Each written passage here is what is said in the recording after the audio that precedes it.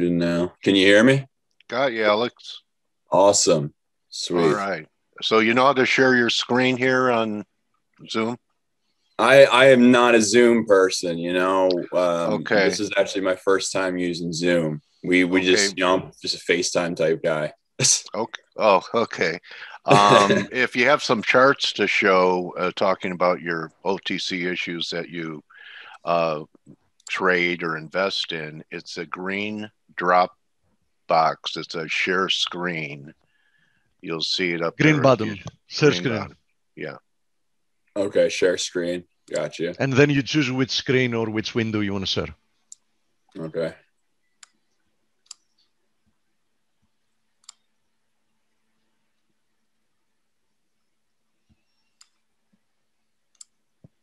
Okay, so you guys can Got see it. the Yeah, we have Sydney Trading View? Resources. Yeah, got it. Sweet Sydney Resources. Okay, All right. so before we get to what you're doing in the markets right here, Alex, why don't you tell us a little bit about how you got involved in trading, what you were doing before, and how you gravitated to trading these kind of what do you call them, micro caps type of Yeah. micro caps? Something that have you guys ever had an OTC pink person on here? I used to do some IR for, and most of those were, bulletin board, pink sheet issues. We've had plenty of OCD persons, but not OTCs. Oh, okay. Right. Yeah, good, Steve. Definitely. Yeah, and I remember that, that arena was fraught with all kinds of landmines. I remember that owners of these companies would really use their stock, free trading, and restricted as currency to bring in promotion. Yes. To generate volume so that the owners of the company could raise cash. Does that still happen? Yes, not nearly as much, but yes. All right. Wow. I mean, I guess I'll start with my journey, man, because I mean, the OTC, I think a lot of other people that aren't OTC, they call it the sewer. It's the sewer of the market. Yeah. It's where everybody goes to honestly get in trouble and hide shit a lot of times and do sketchy stuff like you're saying. Yeah. But yeah, I'll start with my journey and then I'll start to dive into all that because there's a really good reason I'm in OTC. Okay. And one thing before I forget, I someone that I read said that penny stock volume has completely exploded. I mean, it's 10 times, like everything else, it has exploded. So, if you want to be Reddit and you want to, generate or, move things, you would think these would be more of their candidates than big board stocks. Oh, yeah. And what's crazy about that, right, is what you're saying is, they're targeting shorts, right? Anybody who's a very heavy short percentage on a stock is what they're after. They don't really care what it is, right? It could be the biggest piece of crap, Yeah. So the great thing about these OTCs, a lot of people don't know, is these are the heavily shortest stocks that exist in the market, period. And the reason is because the algos, the market makers, they know 99% of them are complete crap. And they're diluting constantly. The CEOs are selling shares constantly. So what do? They have extreme short percentages on these 100% of the time. So when I remember that too. Yeah. Yeah. So when you have someone in there step in like that, it destroys them, and that's how you can get these crazy squeezes, like moves in the OTC of 100 to 200% in one day on a stock have become very normal.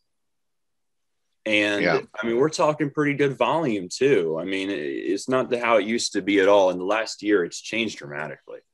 But yeah, so COVID has been a boom for this arena. I think so, because they're cheap. They're cheap options for people to make extra money. Okay. I think All so. right. All right. You So know? let's get back to your road less traveled. All right. So, All right. you know, my family's always been kind of involved in financial stuff. You know, my brother, he was a very smart guy, and he's a lot older than me. He's 15 years older than me growing up. I grew up in a much older family. My dad's 80. I'm only 28, to give you an idea. Wow. Okay. And, you know, my brother was doing stocks back then, you know, when he was in his late 20s, early 30s, when I was 15. And, you know, I called an interest in it. And he signed me up for a custodial account called buyandhold.com. If you guys remember that back then, I mean, that would have been, you know, back in the early 2000s or so, that website. The broker back then, I don't even know if they're around anymore. And, you know, I think the first stock I ever bought was Starbucks, and I was just messing around trying to learn how to do things. And eventually what it evolved into was this, right? You know, I've always been a research kind of guy, and I was just online researching. And I honestly, I came across a really terrible known website in the OTC called iHub. Okay. Investors Hub. And Investors Hub is a forum-based website that has pretty much every OTC company that exists. And at a very young age, I just dived right into it, man. You know, I got obsessed with it, you know, obsessed with researching these companies that people were calling startups. You know, that's what they were referred to as. These are the ultimate startup opportunities, because this is the bottom of the barrel. You know, small caps are not the bottom of the barrel. These are, because these are the guys that are trying to get the small cap. You know what I'm saying? Right. Right. It was always a big accomplishment for any of these to be listed on NASDAQ, for example. That was their dream, right? Yes. And what, one out of 500 make it? One out of 1,000? Yeah, maybe if that. And, you know, honestly, most of the time for 9 out of the 10 of the companies, I think they use it as a pump. You know, I'm not gonna lie. Right. And then, you know, that's obviously a hard road, and it takes a lot of money to do it. And these companies just don't have the money to do it. Is the honest truth as to why a lot of them don't make it. They're just normal guys, man. Like, a lot of these guys work at car dealerships, and you know, they're just normal people, you know, but they're CEOs at the same time. Yeah. Okay. I got it. So, you know, my journey continued up until I was about 18, 19. And I ran into the issue that every teenager had in stocks, at least that wanted to do them. I was like, I got no money. I have no money. I'm broke. You know, I was working as a busboy at the time to try to make some extra money to just do this. And at the time I was growing up in Baltimore, Maryland. You know, I was not someone who had money. My family's not someone who had money, but we tried to do it, make it happen. So what I ended up doing to, you know, make money is I joined the military, joined the Army. And that was the only way I could figure out how to, you know, successfully save money to do my dream of trying to do these stocks. And I did it. I not only that, I signed up for one of the more dangerous jobs in the military, because they offered up a fat signing bonus, you know, if I was able to pass the school. And, you know, everything went well, and I got my signing bonus, and that's what started everything. I put every single dollar that I made from signing up for the Army, and most of the money I made during the Army, into my brokerage account. And And were you deployed, Alex? I did deploy. Yes. And I was stationed with it was a rough journey. I was stationed with a military corrections unit. Wow. Yeah. Yeah. So you had to go out and arrest people like an MP when we were in the States, yes. But our job over there is we were actually the ones that were working in the prisons the Taliban were kept in. Okay. So you were in Afghanistan. That is correct. Yeah. Yeah. I'd say that was, risky duty. Yeah. Go ahead, buddy. So yeah, you definitely had the bravery to be a trader if you could do that. I wasn't that brave. I was glad I had a good lottery number during the Vietnam days. So, oh, okay. So, really, admirable that would take that type of risk just to have trading capital. I've never heard a story like this before. So go ahead. oh yeah, and that's what it was. I was very much in the job I signed up for originally was EOD, explosive ordnance disposal, which is bomb squad. Yeah. And a lot of people refer to it as the most dangerous job in the military. And that's the only way I could get the money I needed, the signing bonus. And, I ended up getting stationed with the military corrections unit, like I told you. And, I spent 4 years with them until I was hurt. I got injured and I was eventually discharged. But what was so crazy about my story is what I was mainly doing the whole time I was in the military in the OTC, right? This would have been between the years of 2012 and 2015 primarily. Okay. Okay. And what was happening back then was the green rush in the OTC. And anybody who's familiar with the green rush, it was the marijuana stocks. Okay. And that is where I was funneling all of the money I was making in the military the whole time was into these marijuana stocks, and back then it was HEMP, PHOT, the famous ones like ERBB, the ones people know that went crazy heights. And I was buying these things at bottom, man. It was like, a third of a penny, half of a penny. Some of them were even in trips, we're talking decimal point 0.001 of a share. And what ended up happening was the green rush. Washington and Colorado went legal, and the stocks just, it was like nothing I don't think anybody's ever seen in their life. It was probably similar to the crypto stocks recently. Yes. Yeah. Okay. And we're talking stocks went from half a penny to dollars. And we're saying I'm saying they went there fast with volume that would blow your mind, and that, which wasn't a lot of money to, people in stocks, but my 50,000, 100,000 that I saved up back then in the Army and was sticking in those marijuana stocks at such low price points, it changed everything for me. And it all happened right around the same time I was injured in the military and discharged. And the story has always been kind of weird to me, how everything timed itself so well. I was discharged in the military in 2015, right after the second green rush in 2014 and the OTC ended, which is when pretty much everything changed for me financially. And I was able to finally continue on my journey, I guess the best way to put it. And did you take some of that money? I went to your Twitter account and I see you own some type of mine. You bought a mine? Yes. That's in the last few years. That's really where my love has gone. Is mining gold, silver, copper. Yeah.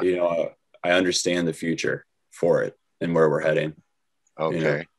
All right. So you have a resource stock up here, right? Yes. So this is Sydney Resources. And let me say congratulations. You should write a book about this. Okay. A lot of people have told me that, maybe one day, I've thought about it. So this right here is Sydney Resources, and this is an OTC Pink stock. Okay. So OTC Pink is like their first tier, I guess, in their marketplace. Their lowest tier, they go from OTC Pink, and if they attempt an uplist, they go to QB, is what they call it, OTC QB. So OTC Pink is like their first tier of their marketplace, and that's where Sydney Resources is present. And I've been invested with them since right back in here. Right back in August is when me and my investors got involved. And that's what's really different about us in the OTC. And what's a little bit different about my journey, I guess, is a lot of people trade these things. people call me crazy because I actually invest in these things. And that's what's different about me a lot in the OTC than I guess most people you would find. And I'll let you ask questions on that. It's because you had the paradigm of being an investor when you were in the military and you saw the outcome. And look, I know I'm a trader. You know how many times I bought Bitcoin near the bottom, but I traded it. Okay. Yes. And I always had a trading psychology. So for me to, and it's really the toughest thing is a good trade is great, but a good hold is really one of the most difficult things to do. That I think that's why most people trade. Yes. It's very hard to have the discipline that when you have a lot of money made, not to just take it, and turn it into, it's not a profit till you take it. So if you're taught those things, you really have to fight yourself to just stay in it for the long term. I mean, some of these huge moves, I say this, either have to be greedy or naive, but you know what, to still be there. But you know what, you're showing me a different side of it, that you don't have to be greedy and naive. You just have to have the paradigm and belief system that is longer than 2 weeks or a month or 2 months, and exactly, and have done it. So once you've done it, it's easier to repeat it. So congratulations on that front too, to be able to do that. It's not easy. Yeah. And I think that's really what sparked everything is, I saw what happened in the green rush, which it happened twice. It happened, in early 2011, 2012, very going to happen again in 2014. I think that's what really opened my eyes to what is possible in the OTC. I saw these stocks go on major uptrends for a year plus, from pennies to dollars. And I'm like, this can change people's lives. But not only that, it can change the normal person's life. They can put $500 into this at the bottom, wake up 6 months to a year later, and their life has changed. That's what's great about the OTC. Those are the great parts, but there's also a lot of bad parts, of course. Yeah. I've done those. Yes. Yeah. So it's, I mean, the marijuana stocks recently, since the election, Tilray 5 to 50, there's another green rush going on after they got clobbered for a few years, and now they've all really come to life. But our metals, this is NJ. Okay. All right. So I kind of think that there's a true more focus on things with intrinsic value, like anything that comes out of the ground now is where you're hunting for opportunities. So for when it comes to OTC, a lot of what I do, to be honest, is sector related, right? Industry related, sector related. What I look for is, so what's hot right now in the market is metals and miners, right? So what's gonna replicate to the OTC is the same thing. And we saw the same thing with electric vehicles. I'll show you. This is another big investment of ours. Electric vehicle company in the OTC. Okay. As you know, on big boards, electric vehicles companies, they've been bananas. And you can see the same replication here on an OTC stock. It all goes down, it's one stream. They all follow each other. It's just about quality. Like this right here, for example, I have been in this since way down here. All my followers know that. Everybody on Twitter knows that. I've made it public. That's where I told everybody, hey, we're doing this. And I'm still here. We're still here. You'll still see me talking about it every day. And the reason is something like this, right? It took me an extreme amount of research is what it comes down to, these OTCs. This one, for example, a big thing to me is zero debt. I'm not looking at assets. I'm not really looking at, are they making money? If they have cash, stuff like that. The main thing I'm always worried about first is debt. Because like you brought up to me first, you said I always heard about CEOs selling shares being converted. That's where I always got screwed, and that's where most people get screwed. You know, is debt issues. Okay. So how about is float and outstanding shares important to you too? Yes, big time. So, and that's another example of this one right here is GWSO is a 32 million OS, I believe. And then their float is only 3.2 million shares. Very tiny. So, you know, it doesn't take a lot of volume, which is important in the OTC when you don't have as much as big board. It didn't take a lot of volume to move this thing to crazy heights. Okay, well, let me ask you this. The high volume days, was there news on those days? I'm looking at, maybe like towards the end of last year in December. Yeah, huge volume there. Yes. And then all the way back, what was it? They put out a press release. So if I remember correctly, this right here, this would have been their press releases on their electric vehicle conversion. And they put in, the main thing GWSO is doing is they're producing a battery that doesn't use lithium. It uses sodium instead. And that's why their stock's been going crazy. They have 2 patents right now that are in application status for this battery. And they have a genius CEO. His name's Dr. Vladimir Vasilenko. He has a long history of patents. And he tried to do this EV thing back in 07, 08 with Global Warming Solutions. And, I think like most, he was early in the game, right? And he failed back then. And if you actually look, you can see it. Yeah. This is when he tried before. And here we are now. Were there reverse splits on the failure? I believe so. Yeah, or that's maybe what kills you. Yeah. Yep. Okay. Which is what you see a lot in OTC. You see recycling, you see reattempts, you see revivals. And that's what GWSO was. It was a revival. It was a reattempt of a past project. And that's why if you know what you're doing, you can make life-changing money, right? I knew EV was going to be a hot thing again in the OTC because of what was happening in big board. So what do I do as a person who loves research? I go on OTC scanners and I look into everybody who was ever involved in EV in the OTC, in its past. And who do I find? I find Vladimir Vasilenko. And what do I figure out? He's in the process of reviving GWSO way down here.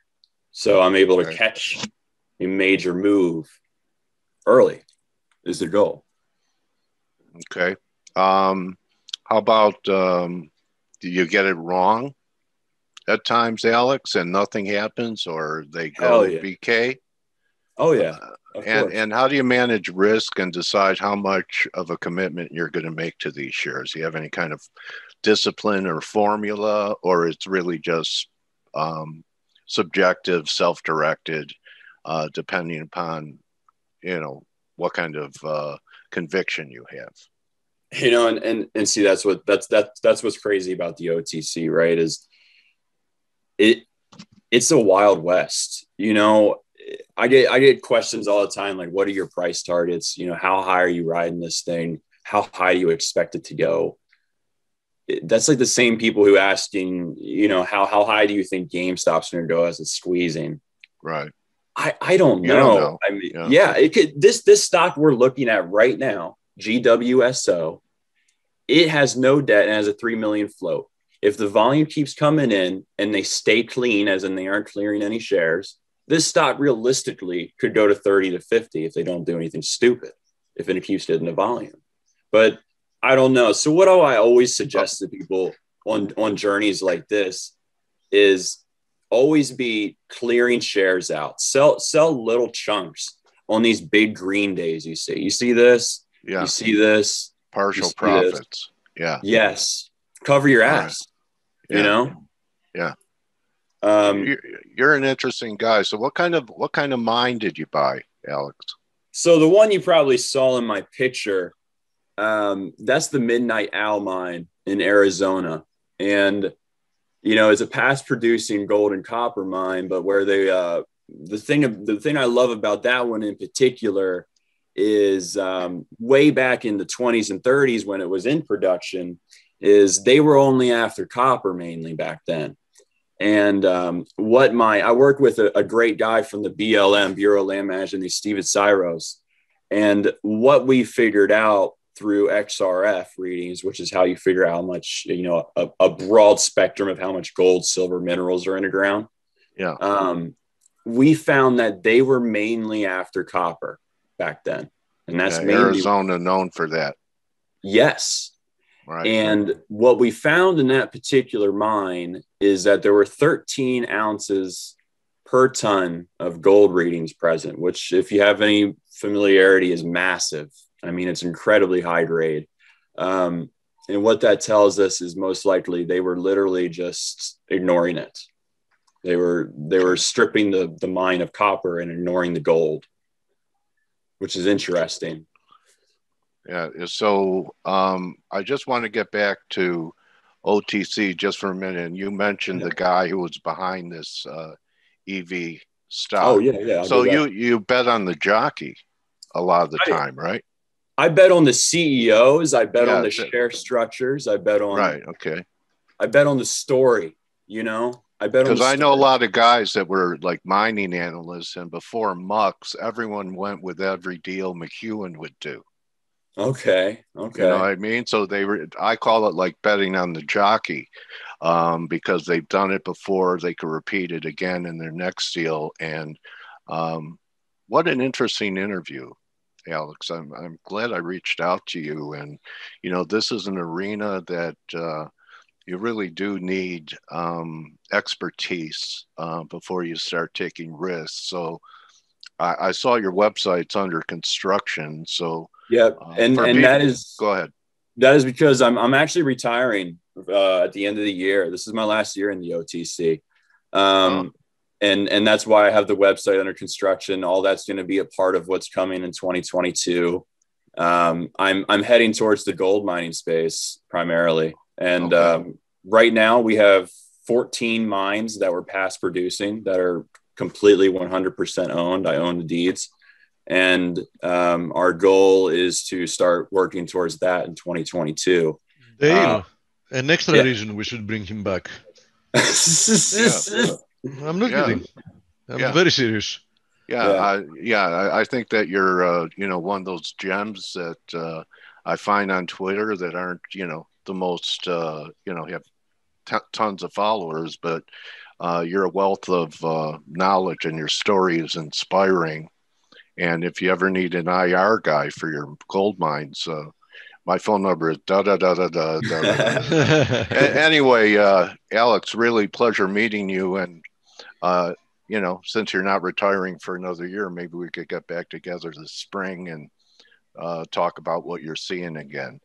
But for now, the best way for people to stay in touch is what? Do you have a room, or do you have just your Twitter handle? Yeah, you know, I'm on Twitter every day, and we're in Discord. I have about 1,500 people in a Discord group right now, and it's really cool. You know, like GWSO, for instance, the EV company you're looking at, in my Discord, I have every single OTC stock we're invested in, and then if you click on the OTC stock in my Discord, I mean, you'll see pages upon pages of research on GWSO on why I invested in this, why we're still here, you know, the whole reasoning behind everything. I mean, I put months and months of research into these things, and that's why we invest in them, because I mean, the dedication that goes behind these things is incredible.